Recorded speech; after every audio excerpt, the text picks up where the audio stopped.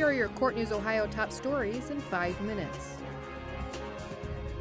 Did a special education teacher convicted of assaulting one of her students miss a deadline to stop from being fired? That was the question argued before the Ohio Supreme Court on March 8th in Dayton Public Schools versus Georgia Cox. Cox, a teacher at Meadowdale High School in Dayton, told the Supreme Court justices that she met the deadline requirement for notifying the school board that she was appealing an arbitrator's ruling that found the board had good cause to fire her.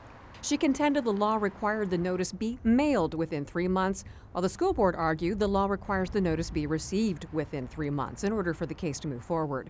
The case came to the Supreme Court after the school board appealed a Second District Court of Appeals decision siding with Cox's argument. Look for a decision in this case on the Supreme Court's website at sc.ohio.gov.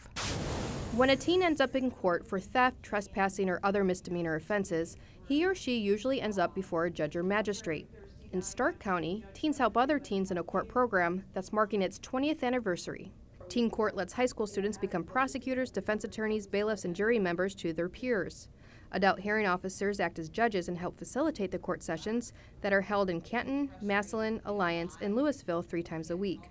Grace Warren is a junior at Glen Oak High School and started participating in teen court when she was 14 years old. I absolutely love it. I look forward to it every single week. Around 40 students joined Warren at Stark County Family Court for a Thursday session of teen court, and all students from 9 county schools volunteer 4 hours a week for 14-week sessions. We don't do anything bad to them. We're just there to help them. But it's a unique feeling because you want to create ways that personally benefit them and make them a better person. The brainchild of Stark County Common Pleas Court Judge Michael Howard and Chief Probation Officer Joyce Salapak, more than 3,000 students have participated in teen court since its inception in 1995, where it grew from 7 teens the first year up to 250 students this year.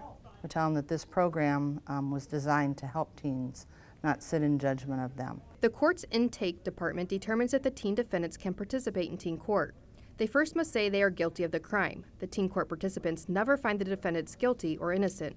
Once approved for the program, the teen defendants receive a 45-minute hearing instead of the typical 15 minutes in Stark County courts. We often get the backstory and hear from the parents, hear from the child, questioned by the hearing officer and by the teen jurors, and they get the whole picture of the child, which I think helps craft a disposition that will be effective. Once the teens hear from the defendants about how and why the crime took place, the jury decides on the appropriate punishment and receives approval from the hearing officer.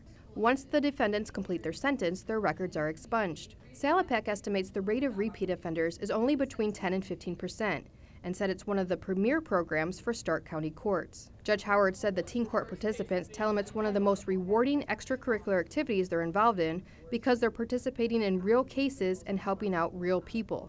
In all, these students help process around 450 cases a year. Judge Howard said that's the equivalent of hiring an additional hearing officer. For the teens, it's about giving their peers a second chance.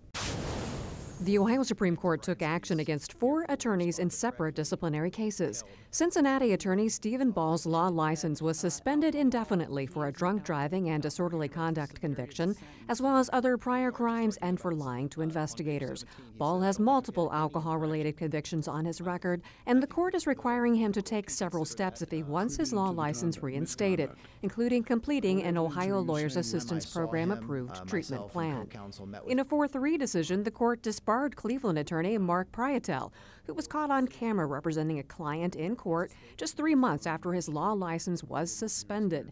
The court rejected Prietel's argument that he wasn't practicing law because he didn't advocate for the client, cross-examine any witnesses, or handle any legal documents. The court sanctioned Joseph Reed of Columbus and Orlando Williams of Cincinnati in separate cases. Both received 2-year suspensions with 18 months stayed if they meet specific conditions. This was Reed's 4th suspension by the court, this time for neglecting clients' cases. Williams, a former Akron Municipal Court judge and magistrate, was charged with professional misconduct. He had a sexual relationship with a woman whose case came before him in court, and he also misappropriated settlement money from a wrongful death lawsuit. Both have been ordered to pay restitution to former clients. That's a look at Court News Ohio's top stories. Visit courtnewsohio.gov for the latest headlines on Ohio's courts. You can also follow us on Facebook and Twitter.